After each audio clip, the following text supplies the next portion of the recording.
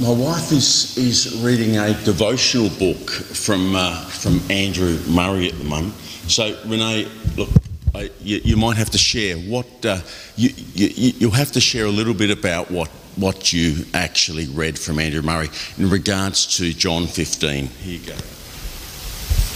Oh, well, there's so much, because the whole book is from John 15, called Abide in Christ. Awesome classic book. I guess the one thing I just whispered to Paul now was that as much as we need the Father, as much as we need to, as branches, to be connected to the vine, and how dependent we are on the vine for all of our nutrients as a branch, and all of the power and the fruitfulness coming from Him, God also needs us. He's dependent on us too. The vine needs the branches as well. That's where the leaves grow, and that's where the fruit happens. And so God actually needs us as well. It's a beautiful, intimate relationship of dependence on each other. Pretty amazing, isn't it? So thanks for all this, technological stuff here. It's been a fantastic, morning of just being challenged by all of the songs that have come up. But my name's Paul Reverstein. So I run the organisation called Live Connection, and we partner with subsistent rural pastors in 14 countries in Africa, and the Philippines and Indonesia. So it's something that when I met Renee all those 34 years ago in the bush of Africa, where her father was training pastors in their own language to be missionaries into their community, but they needed a small amount of funding just to pay for the very basics of food, to get their children into education, or even just to give them medicine. Their child could die if they didn't have $2 from Laeril tablets. So we started an organisation. It's been running for 23 years now, and for literally for $2.35 a day, for $70 a month, you can partner with a subsistent rural pastor. And if you'd like to be involved in that, well, just see me. We've got 191 pastors at the moment, and I'm pretty excited about getting to the 200 by the end of the year.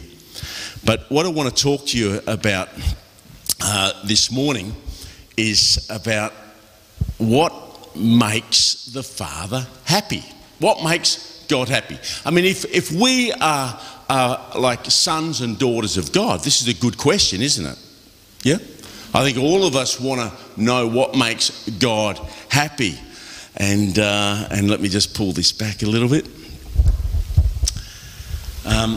That is a cry of every son and every daughter. And Jesus has the answer for us there. So how did Jesus make his Father happy? Well, in John 15, verse 15, he says, everything, how much is everything? Everything's everything. Everything that I learnt from my Father, I have made known to you. Everything. So as there's no secrets in regard to how we can now make our Father God happy.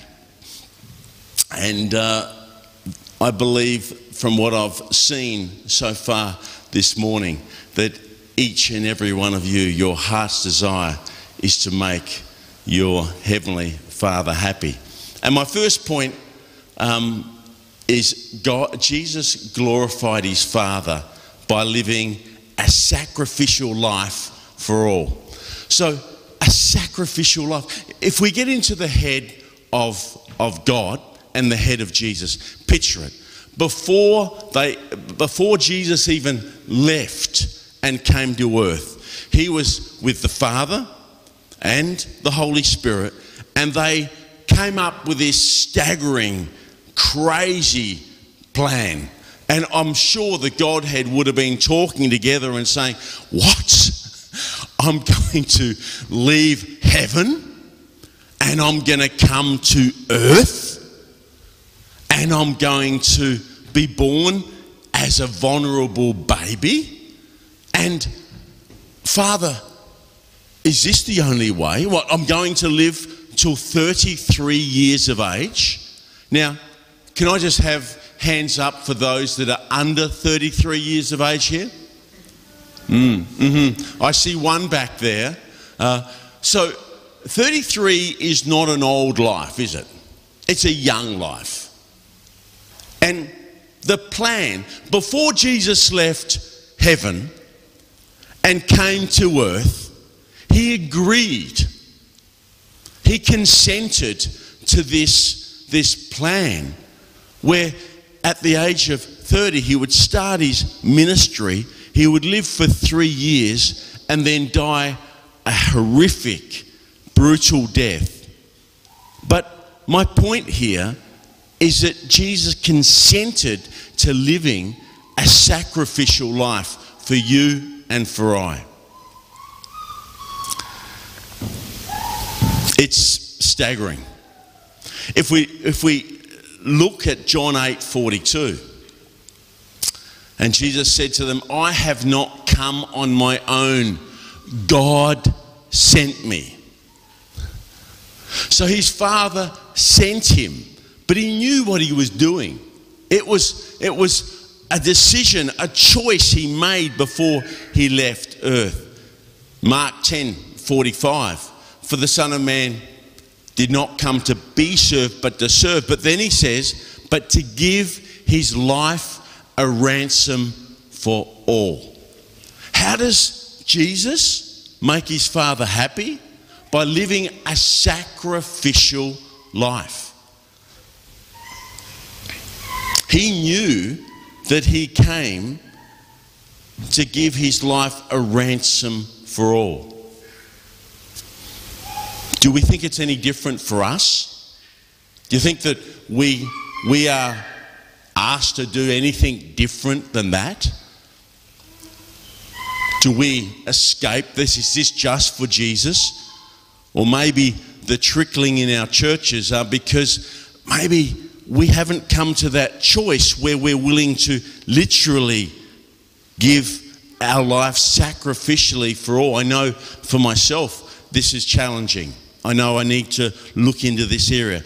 But before Jesus left this place in heaven and came to earth, he decided, he made a choice to give his life for us. And as we've had some beautiful prayers and sharing today and beautiful songs, it's for us also to come to that point in our life where we make a choice, a decision to live a sacrificial life. So many people will sacrifice for the things that they want to sacrifice for. But Jesus sacrificed his life for all. He knew his life calling. He said in John chapter 3 verse 14 to 17, just as Moses lifted up a snake in the wilderness, so the Son of Man must be lifted up, that everyone who believes may have eternal life in him. For God so loved the world that he gave his one and only Son, that whoever believes in him shall not perish but have everlasting life. For God did not send his Son into the world to condemn the world, but to save it through him. These were the words he uttered while he was walking in his ministry life. Where did he decide? Where did he make that choice? He made that choice in heaven before he came to earth. And so he could walk his sacrificial life.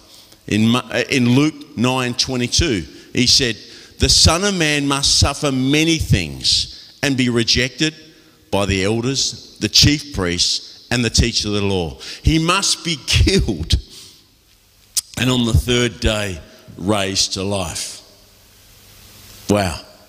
Incredible, isn't it? For the Son of God, for God himself to consent to make a choice to do that for us.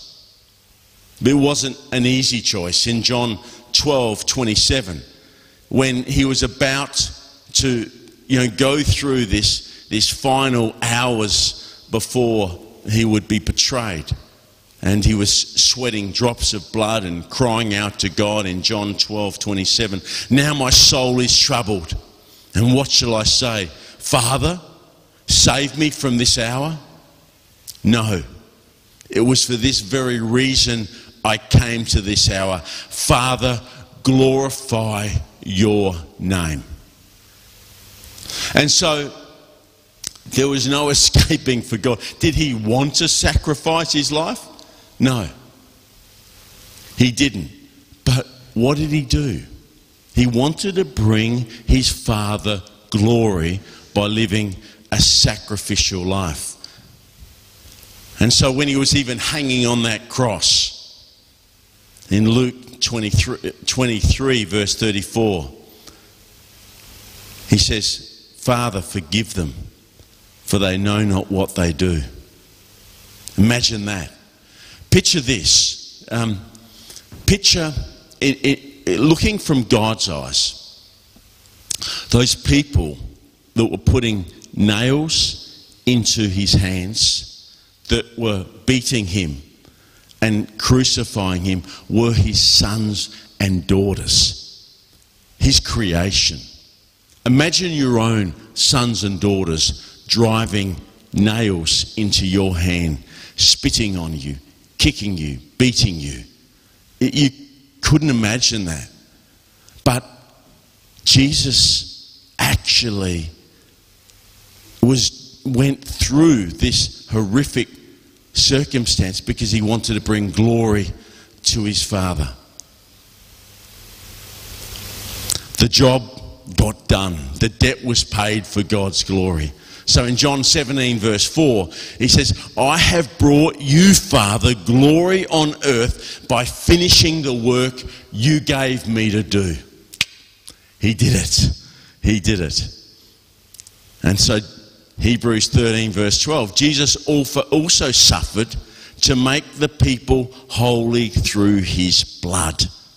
He's made you and I holy, and everyone who calls on the name of Jesus. And the reason you'll get a lot of scripture today is because it's not Paul's gospel, it's Jesus' gospel. So the whole good news message is coming from the scripture.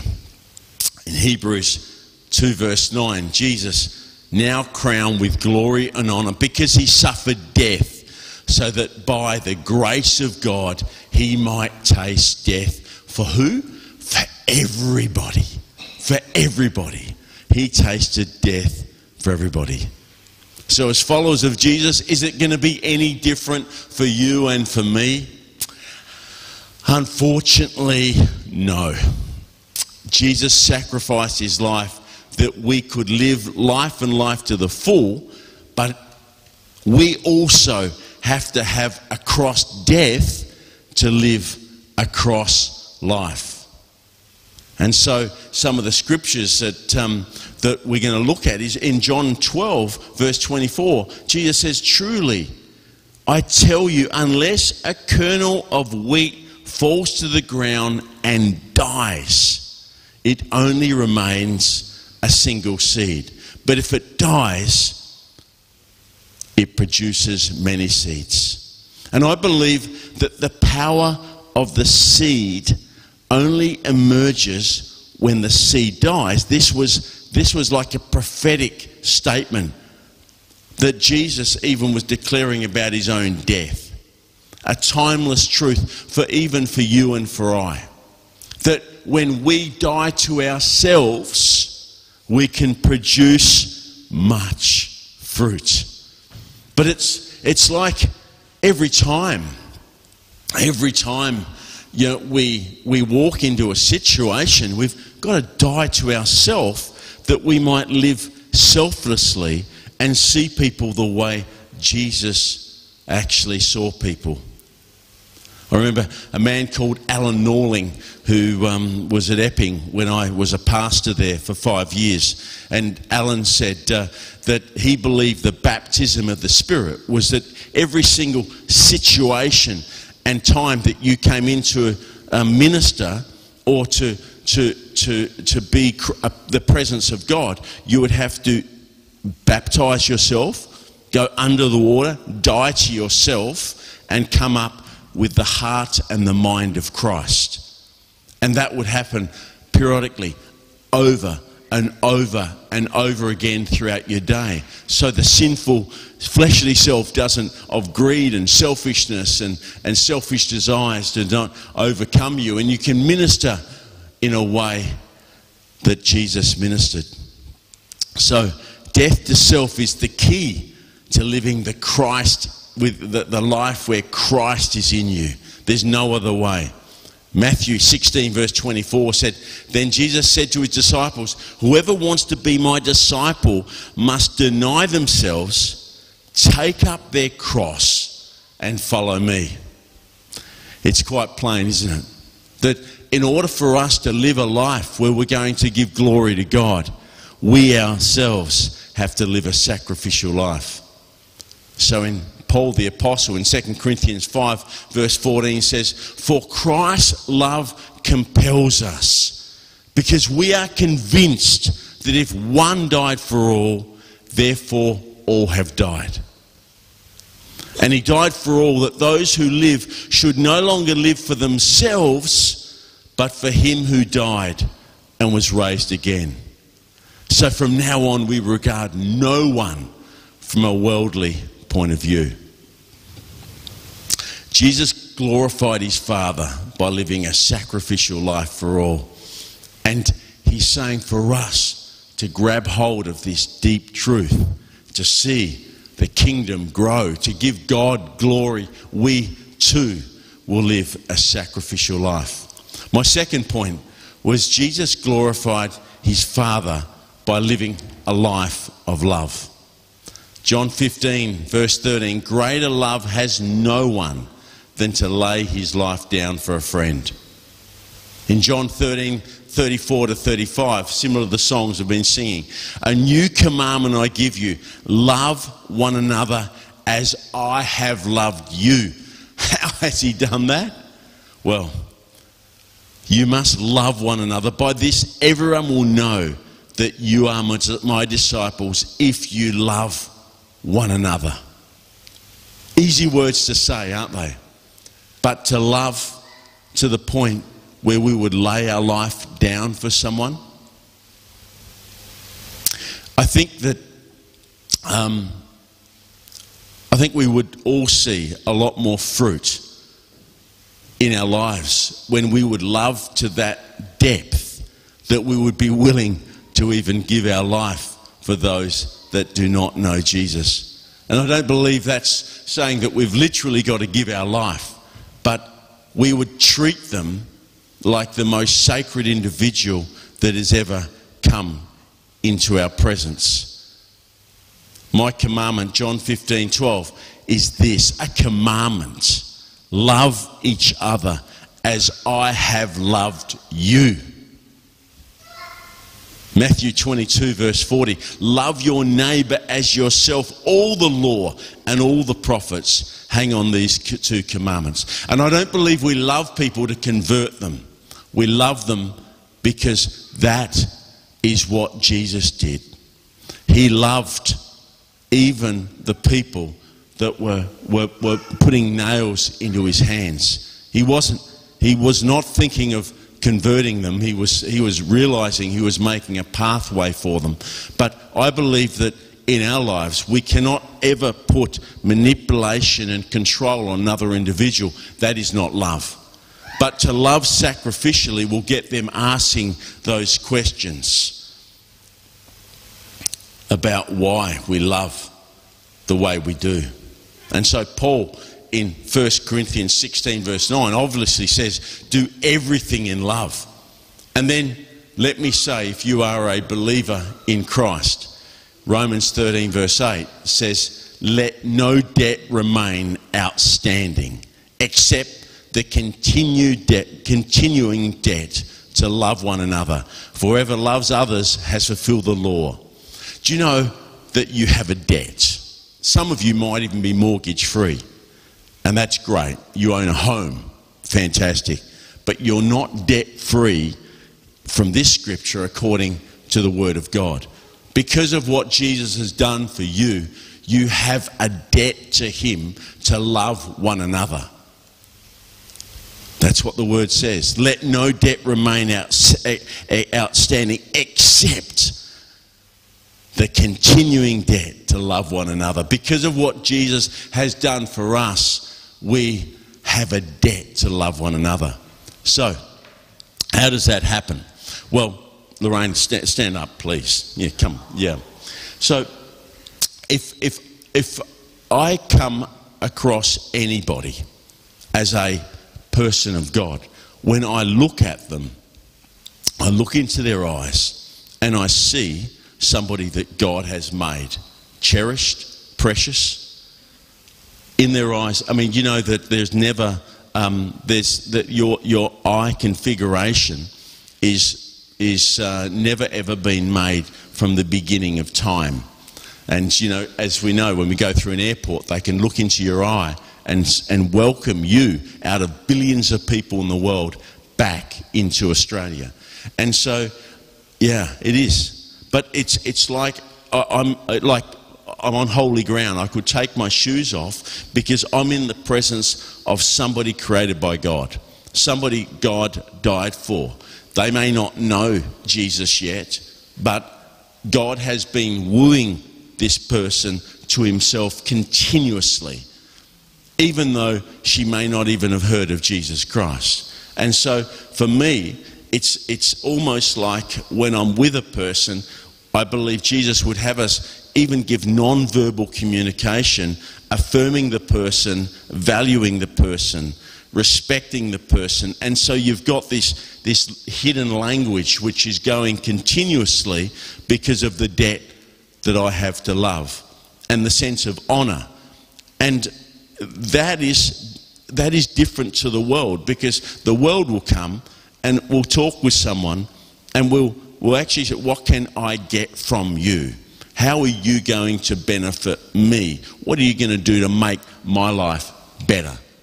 But the love of God is looking at a person and even giving them the freedom, the choice, the willingness to choose Jesus or Himself. Jesus Himself doesn't force Himself upon us.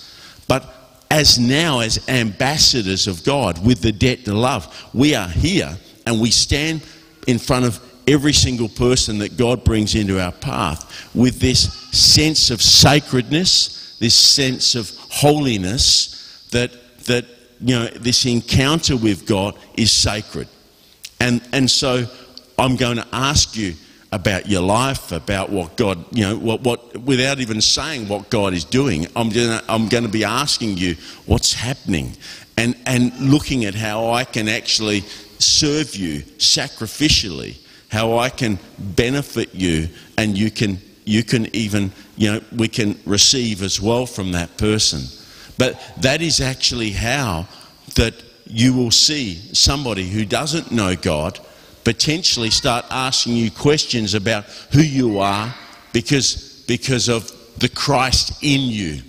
But unless Christ is in me, unless I'm going to look at people with that sense of love, that sense of sacrifice, how on earth are they going to see Jesus in me?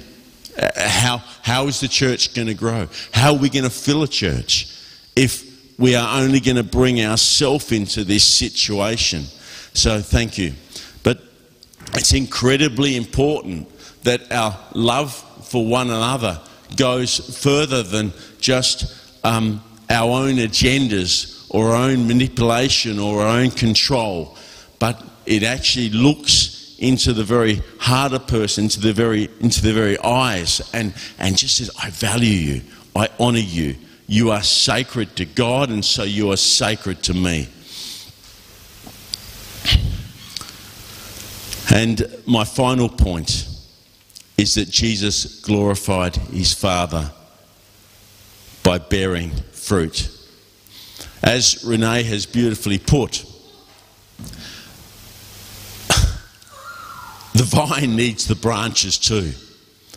The grapes do not grow off the vine. They grow off the branches, right? And so we are the branches. And so there's this sacred, right, relationship where he's calling you and I to partner with the gospel. In some ways, it's why Jesus said in 2 Corinthians chapter 2, verse 14, that we are the fragrance of the gospel, the sweet smelling aroma. Where in chapter 3, verse 3, we're like the living letter to be read by all, that Jesus is alive. How? He is in me. He is flowing through the vine into the branches. And so I love it in 2 Corinthians chapter, I think it's 4 verse 17, he says, we carry a spirit of freedom upon our life, right? Because we're not trying to control, we've got no agendas, we're there to bring God in us into people. And so 2 Corinthians chapter 5 verse 20, we are his ambassadors. We represent God to the world, right? We cannot disfigure him by the way we live. And so we need to live that sacrificial life, that life of love. And you know that the beautiful thing is in verse 16 of that chapter 15, John 15 passage, you did not choose me, but I chose you and appointed you so that you may go and bear fruit that will last. And so you have been commissioned, as was beautifully said in that church prayer. You have been commissioned. And things we don't like to talk about, we like to keep a little bit under the wraps, is 1 Peter chapter 1 verse 17, which talks about we will be rewarded and judged on the basis of what we do. We sort of don't like that because we sort of like God to show no partiality. Hey, but I mean, Scripture's Scripture, and it's not our gospel. Peter said, and remember that your heavenly Father to whom you pray has no favourites. Great, fantastic. He will judge or reward you according to what you do. So you must live in reverent fear of him during your time as foreigners in the land. He will judge or reward you according to what you do. And, I'm not sure if I've said this, I've spoken once before here, but, we've got to take everything that God has entrusted in us. I mean, when God wants to minister through us, he wants to minister through you, through your personality, through your mannerisms and your quirkiness, and into the network and the contact of people that he has you. It's almost like Jesus becomes you with your personality, your funny little ways, and ministers in the context of your life. And we can waste that life. We can bury that life, can't we? But Wayne Cordero said that graveyards are the richest place in the world. Why? Because people are finishing their lives without bearing fruit. And he said we've only got a limited lifespan for God. We all know that 1 year is how many days? 365 days. So 10 years is approximately 3,650 days. That's 10 years. 30 years is 10,950 days.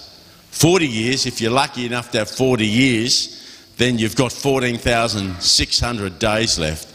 And if you're even luckier, sort of luckier, you've got 50 years of life left, at 365 days, you've got 18,250 days left. My point is, I'm 2/3 of the way through my life. How are you going? How many days left do you have to bear fruit, to live for God's glory? And how will you spend those days? Will you spend them allowing God's energy and power to flow through your life? Are you going to live a sacrificial life, a life of love? I think the world at this point sees the church as someone who is judgmental and critical and looks at behaviour over and above just love, and allow the Holy Spirit to do the convicting and the drawing. But He calls us to love. How is your countdown? Makes you feel quite mortal, doesn't it? You know, very sobering. How many years do you think you've got left? Do you think you've got 10 years left? 3,650 days? Do you reckon you've got 20 years left? 7,300 days? The point is, it doesn't matter how many days you've got left, but what are you going to do with those days? How are you going to live out your Christian walk? How are people going to see that the sacrificial God lives in you, that the God of love consumes you? Well, Matthew 7 verse 12 in the Message says this. Here's a simple rule of thumb for behaviour. Ask yourself what you want people to do for you, then grab the initiative and do it for them. For this sums up the law and the prophets. Ask yourself the question, what do you want people to do for you? Well, faithfulness, honesty, generosity, acceptance, I suppose treated like family, not to be judged, to be accepted, celebrated for who I am, not who I'm not, to laugh, to cry, to be stretched,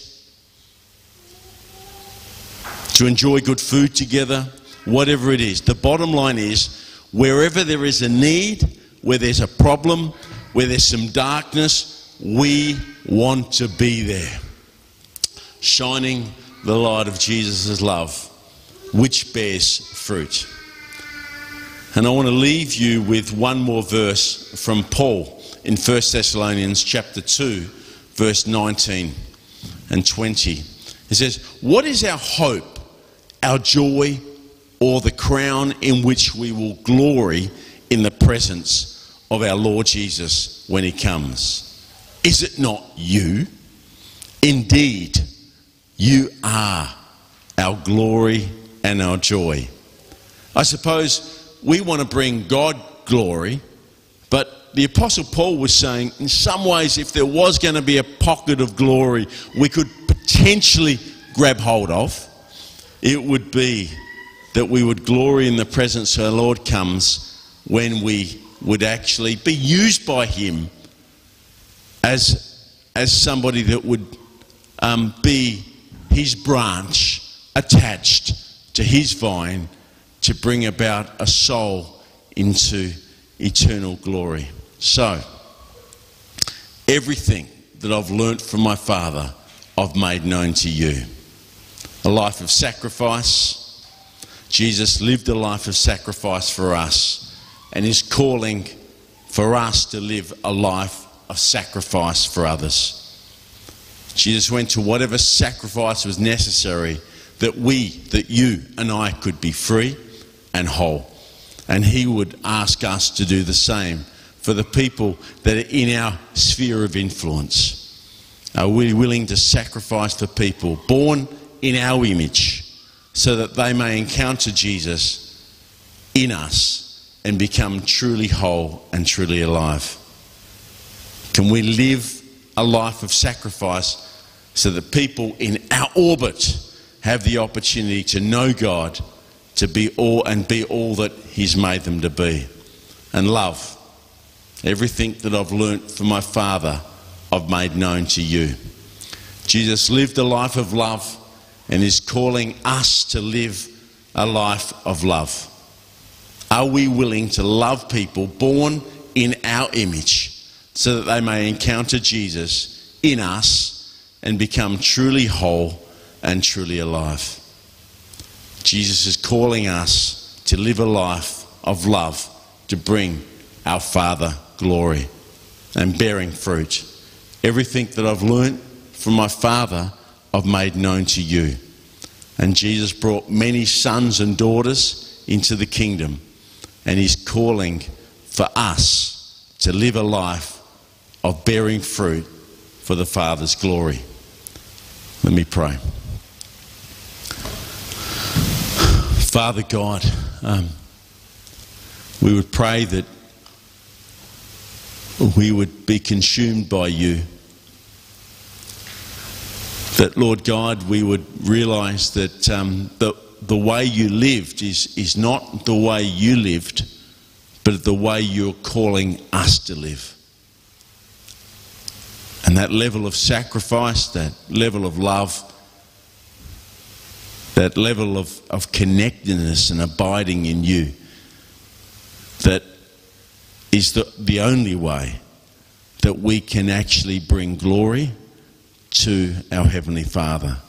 We pray that you would teach us, instruct us, prompt us, guide us, empower us to live that life to the best as we possibly can.